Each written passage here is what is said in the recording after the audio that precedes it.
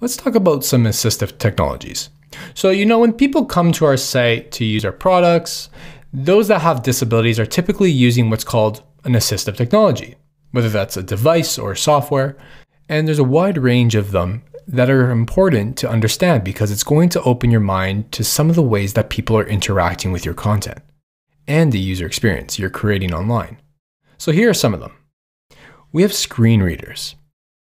Now, this is probably a more common one that we've all heard about, but it's a program that helps the visually impaired understand the content displayed on the web page.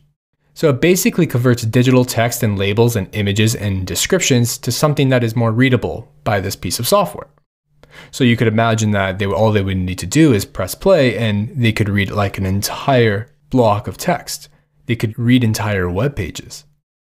Something else people use are Braille terminals. Now, those who can't see that well or can't see at all use Braille terminals, and the round tip pins that come through the holes help blind people actually read and can see what's going on the screen.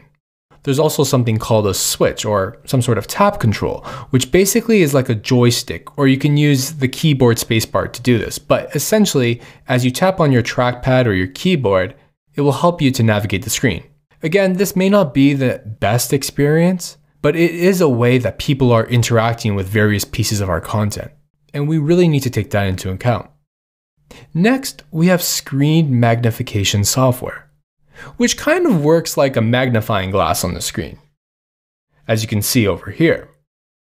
It's not like what you would typically see when you hit, like a zoom on your browser. It's not that everything scales up at once.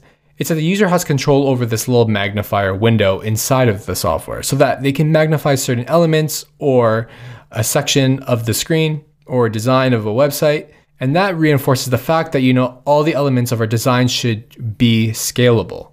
So you can see over here, he has this section actually magnified so he can read it easily. And lastly, what I have here are alternate input software and devices.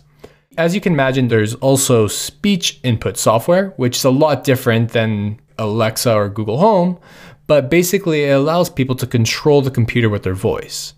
There's also devices like we see here with a keyboard, and the gentleman over here is using a stick to actually type. So once again, we need to take into account all the different ways people are interacting with our website, because it will affect the way we approach designing it and developing it.